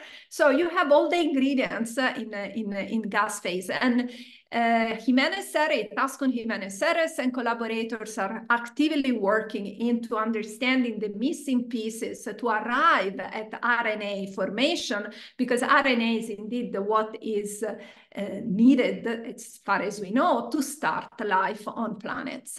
So to conclude, I wanted to mention that if we look into our primitive material, in particular carbonaceous chondrites, they are just treasure boxes, okay? Because they contain everything we need to form a living being. Of course, going from the ingredients to a living being, it takes quite a lot of chemistry and biochemistry, and this is of course going beyond what I know, but I think it's also in general, people are still struggling to understand how you go from these building blocks to RNA. This is the big question mark, the more experimentally. But you see that in some of this material, more than 200 amino acids have been found. 20 are used by all living beings on Earth. So even much more, say, in order of magnitude more than what we need, say, for living beings on Earth. There are fatty acids. There are bases, all bases of RNA and DNA, as you can find in this paper by Ova et al. 2022.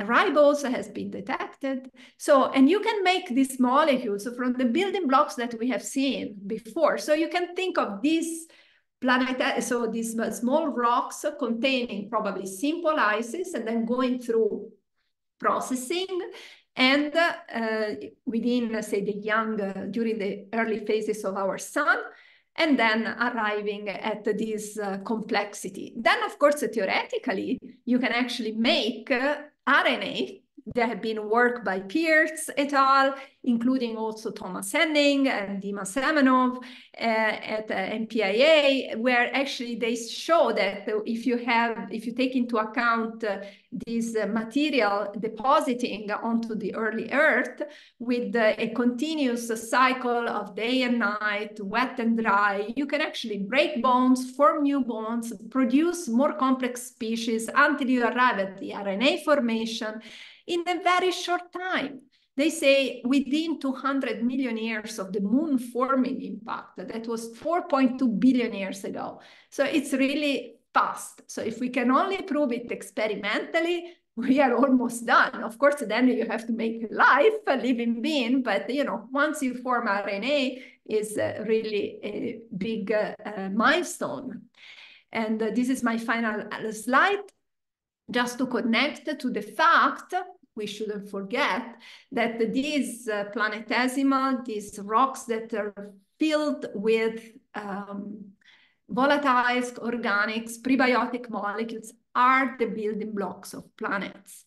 And if you read this beautiful review from PP7 by Kreit and et al., 2022, you can find it in the archive. They show how you can actually, considering the, say, where the planet is formed, if it is like a water world or an Earth-like planet or a Venus-like planet, you can, and considering all the exchanges between the atmosphere and the interior, you can actually also produce say, organics that can be important, say, for starting life on them.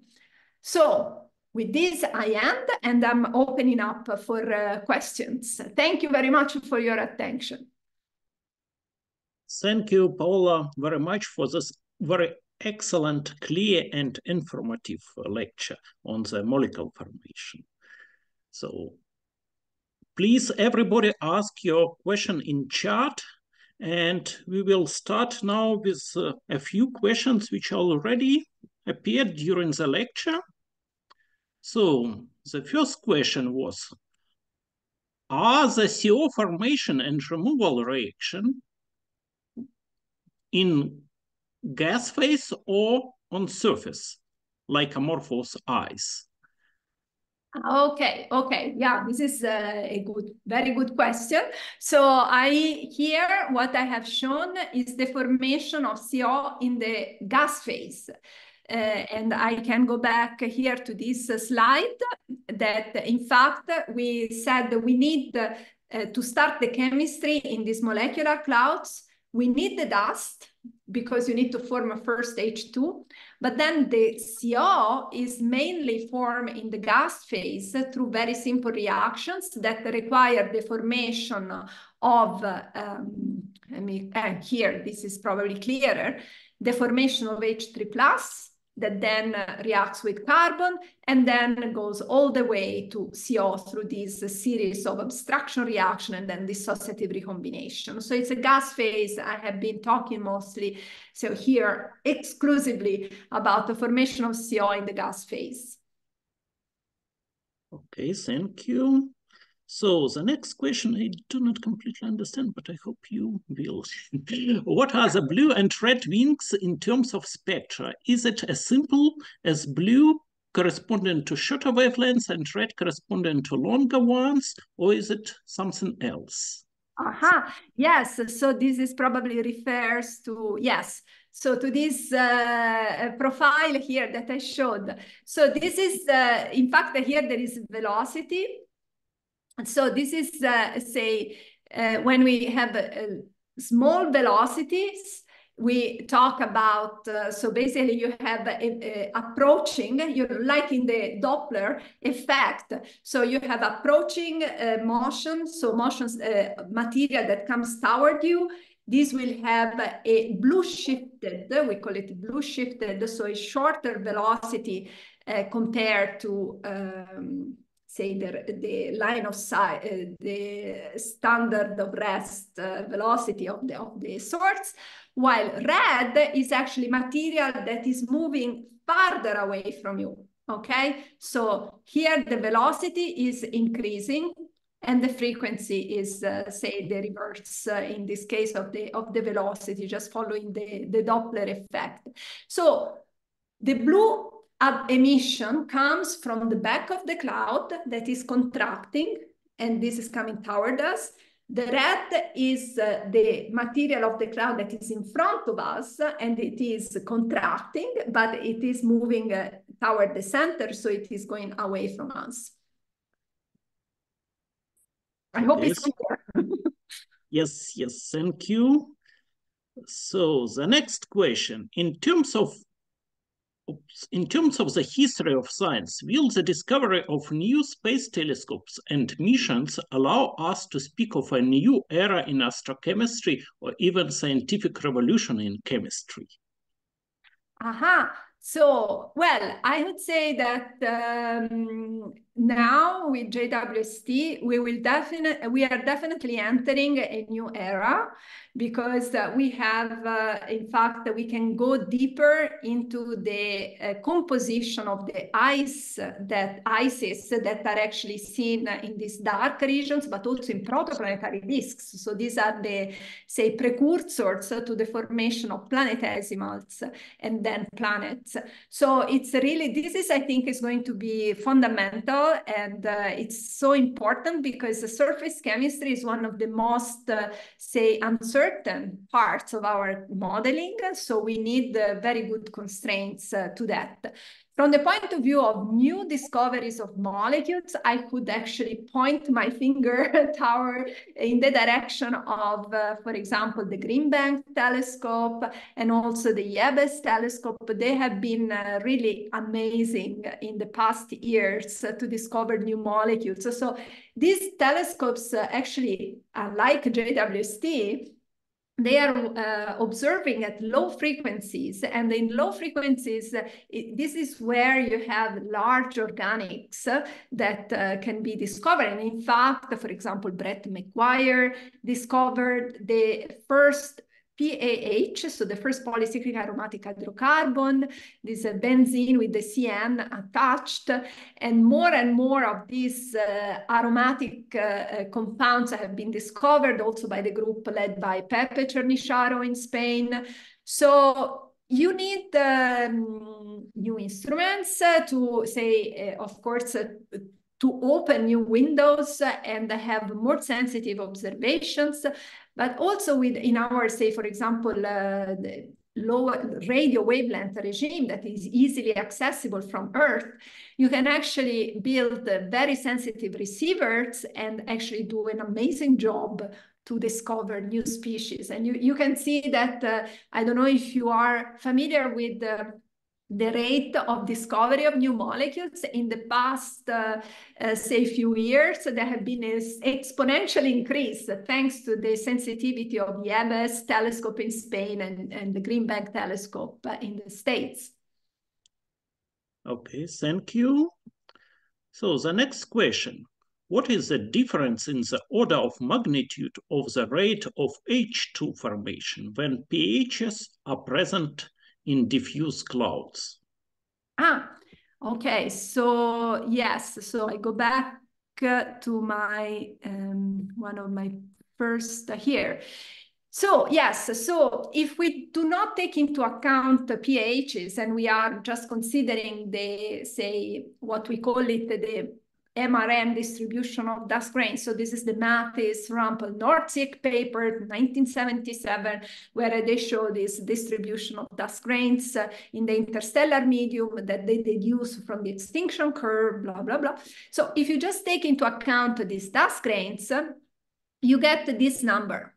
Okay, so this you have like 10 to the minus 17 per cubic centimeter per second. Now, if you take into account pHs, which is not obvious that they are everywhere, but we see them very well nearby massive star forming regions because they are illuminated by the massive stars. So then you see them in emission. They're like large molecules, in fact. So in these regions, as Hubbard et al. Showed, the formation rate of H2 can be higher by an order of magnitude. So this was the 10 to the minus 16. Sorry if it was not so clear. So it could be like the rate of formation of H2 can be enhanced by an order of magnitude compared to what you have if you don't take into account pHs. And this is because pHs have a very large surface area, being very small, and you can produce H2 on their surfaces relatively easily. So that's why the formation, even if you have a large star that can dissociate your H2, but the production of H2 becomes much higher, so you can actually form H2 copiously there. And in fact, this is what Hubbard and also Boschman et al. Have seen close to PDRs, to these photodissociation regions. Okay, thank you.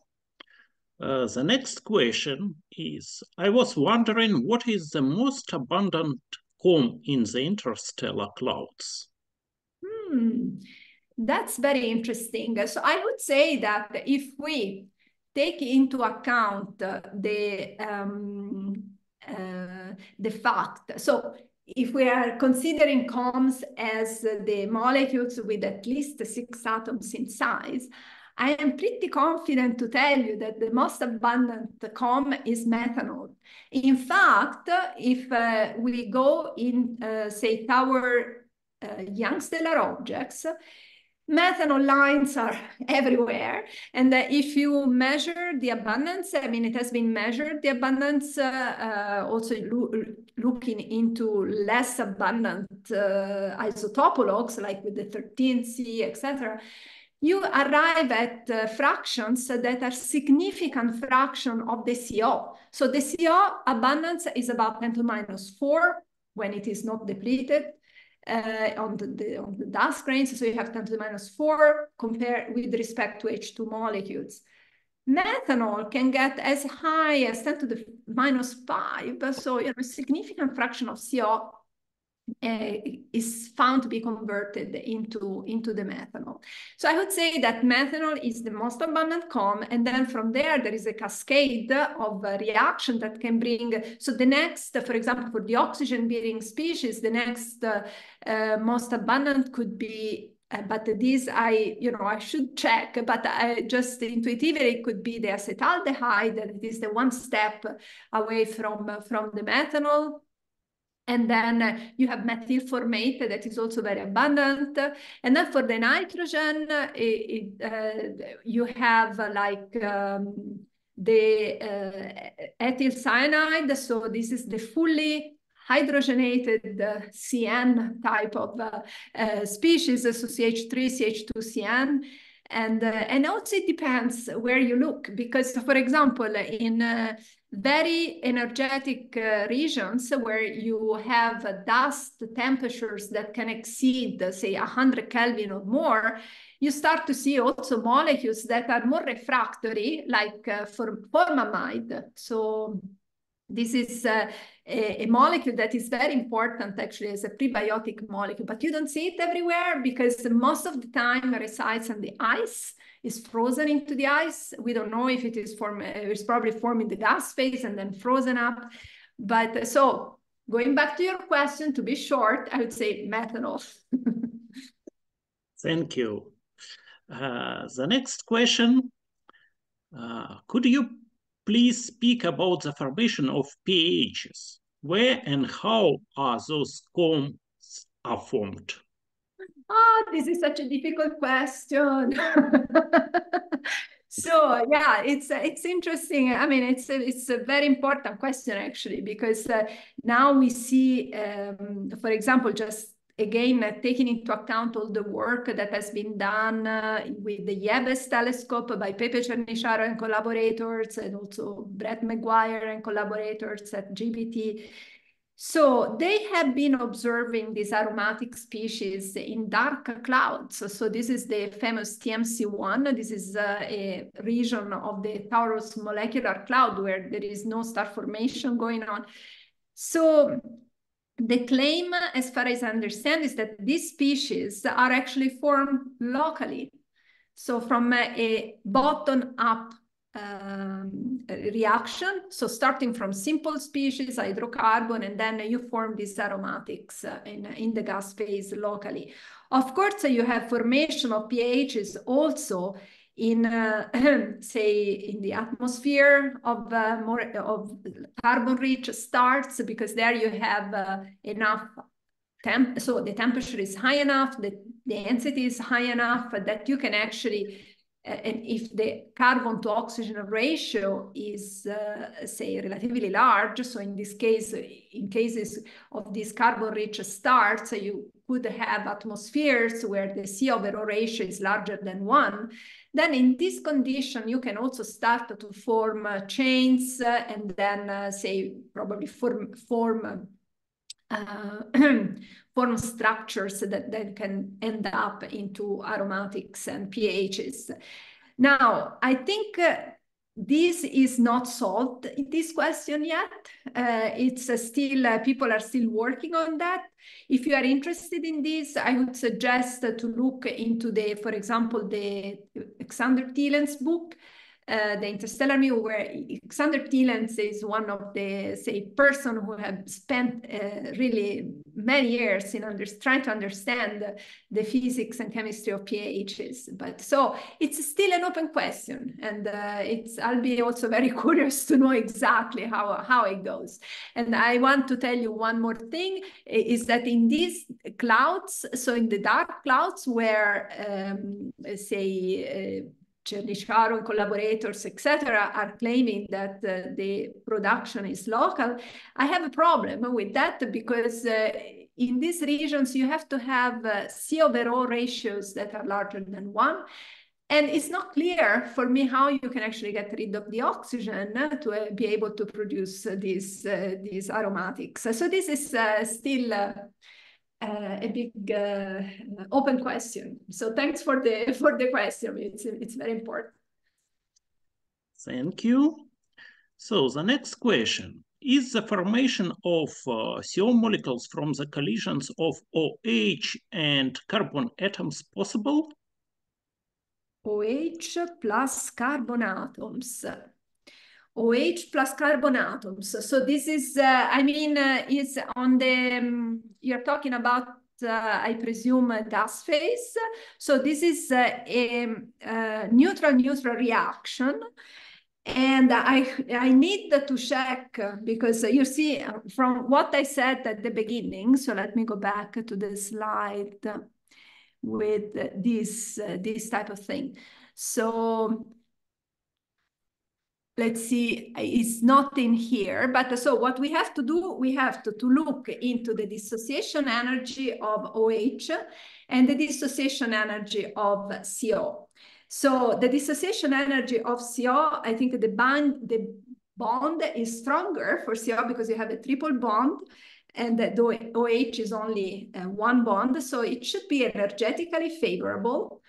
But it's maybe, you know, it's a slower process compared to the process that I showed you before, starting from the H3+.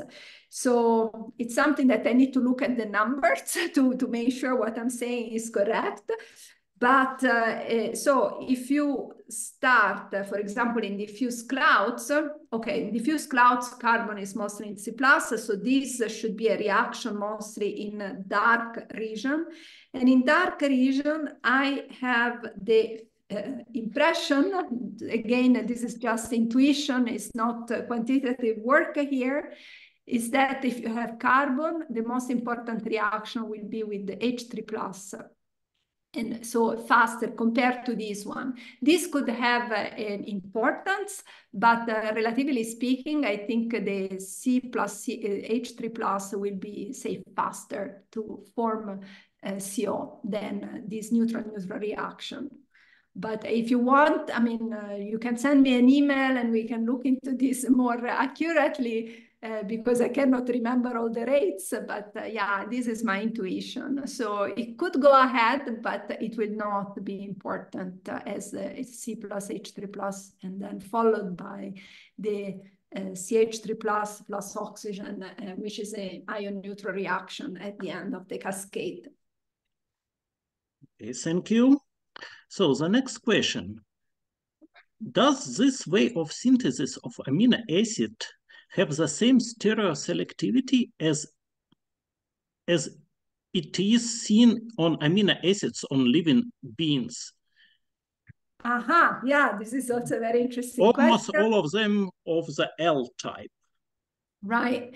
Yes. So actually, as far as I know, there is no conclusive evidence that the amino acids that have been found in meteoritic material are either, there is an excess of left-handed or an excess of right-handed. There have been some claims, but it's not obvious to me that this is the case. There is no one paper that I can say, okay, yes, they are mostly left-handed, and this is what we need for life. However, I find this point not super important. Not your question. Your question is very important, but the point of not having a left-handed or right-handed excess in meteoritic material, for example, I don't think it's important for the origins of life.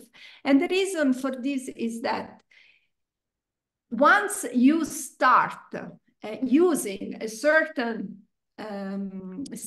conformation, so in this case, either left-handed or right-handed, it's really hard to mix up the two. So assume that you start with a racemic mixture, so you have 50-50, left-handed or right-handed, and assume that during the process of, in these early phases of formation of life, so we are back here in the early Earth, you start to make a lot of molecules, lots of complex organics, but then one will be more successful than the other. In our case, it was the left-handed amino acid. There is no way that you can actually mix up the two.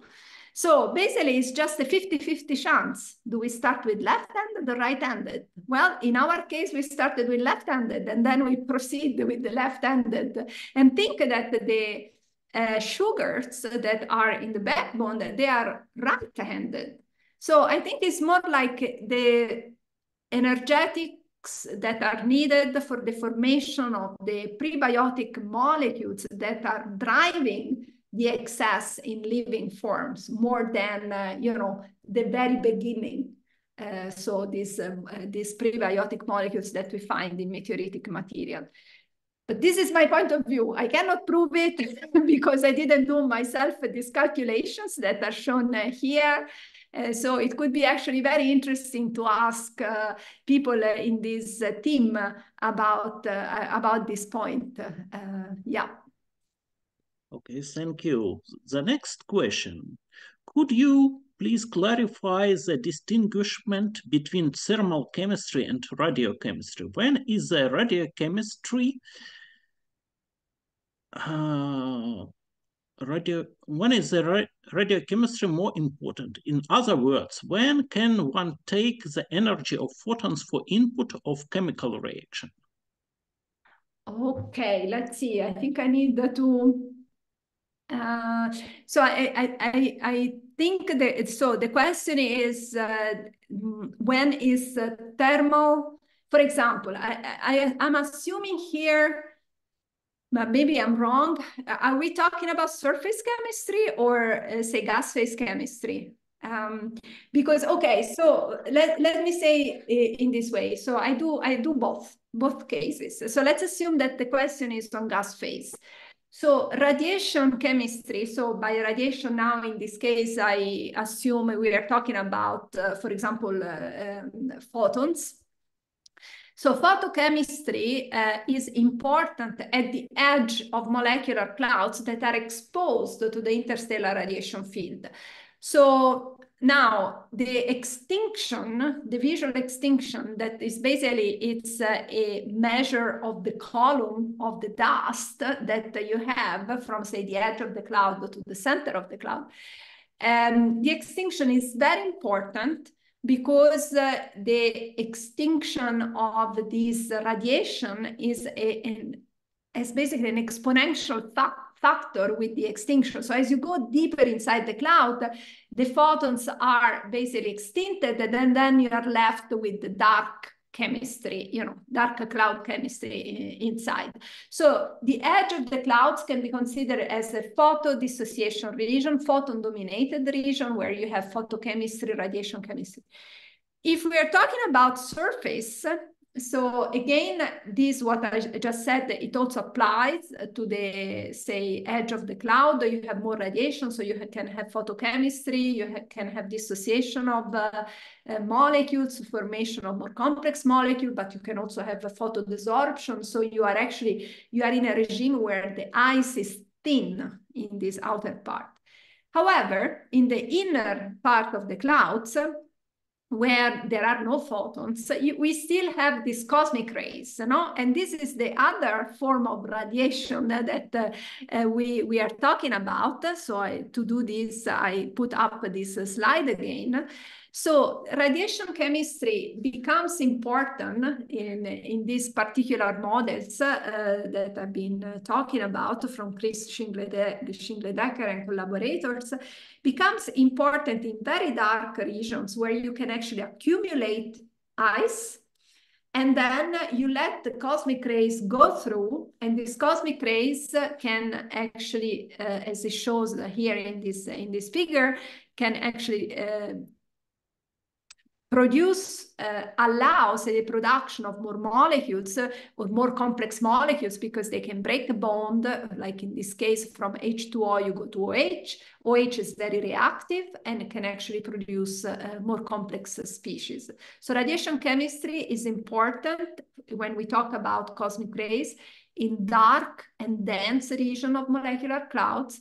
If we are talking about irradiation, say from photons, etc., we are talking about the edge of the clouds or regions that are nearby stars, which could be also young stars along the outflows of young stars, or nearby this protoplanetary disk that are close by or on the surface of protoplanetary disk.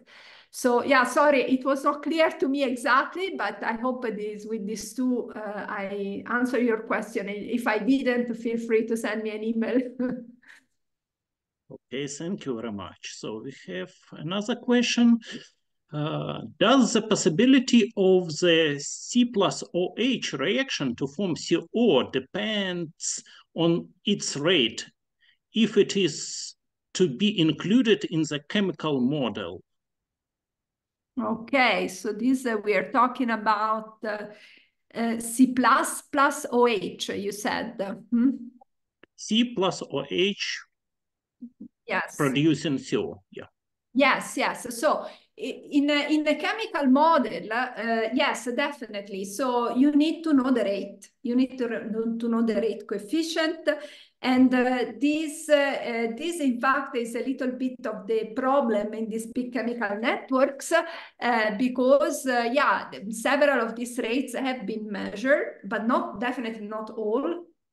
I'm not sure about these specific molecules. I need to check one way to check is to look into one of these. So the main databases for reaction is the KIDA database. So this is Valentin Wakelam and other people in Bordeaux that are maintaining this database.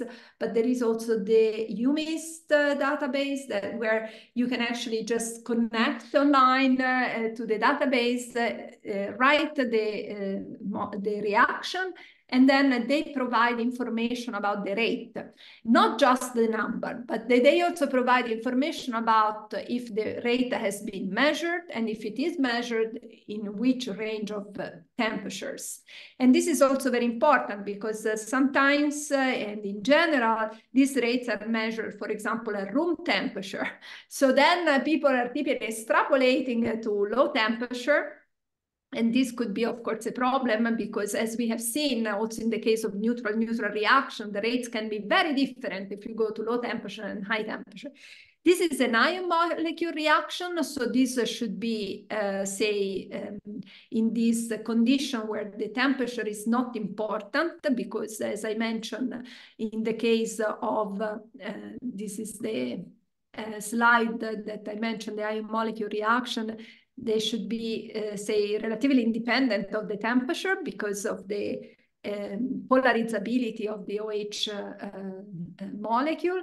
So, but of course, you need to know these rates relatively accurately, because of course, when you put these plugged into a chemical model, if you have a large error bar in a rate, then of course this will propagate for in other abundances of other species, and it, of course, that's what is making astrochemical modeling uncertain. So and this is why us astrochemists are always in very close contact with, say, experimentalists and also theoreticians that allow us to refine these numbers as the best we can.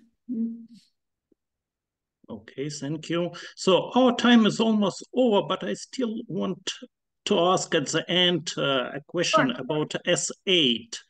S8, So yes. you said that it's could be expected to be present in the solid state, but was it also detected in the gas phase? And if not, why not? Right. Yes. So S8 has not been detected in the gas phase. So this is because it's so there is no dipole moment here. So, and it is very hard, say, to detect in the, say, is in absorption, say, in the infrared. So but we have a hope. And the hope is given by these pieces of S8. So we could be able to, say, detect some of these, say, derived,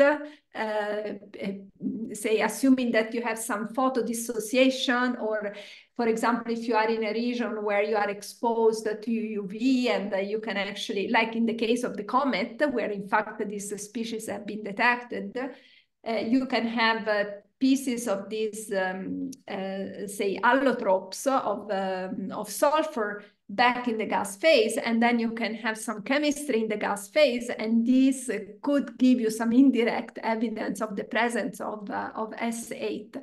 Yeah, unfortunately, this is a problem, but in a sense, how to say, help us to understand this sulfur problem, because given that this is like a dark sulfur, no, you put the sulfur in this form that it's basically impossible to detect, and then it's just in a dark form, and it could be actually a large repository of sulfur that could solve this problem of why we need to reduce the sulfur abundance in our chemical model by 3 orders of magnitude compared to the cosmic abundance when we look at the chemistry in dark clouds.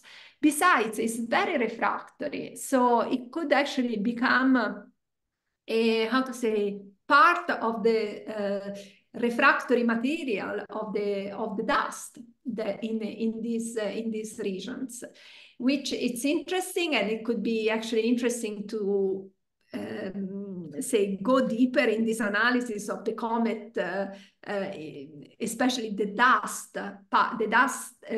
grains that have been studied coming from the comet 67P, to see if there is evidence of these sulfur allotropes, or also maybe in the recent missions that took back material from these old, say, primitive asteroids that have been visited. So this was Bennu and Ryugu.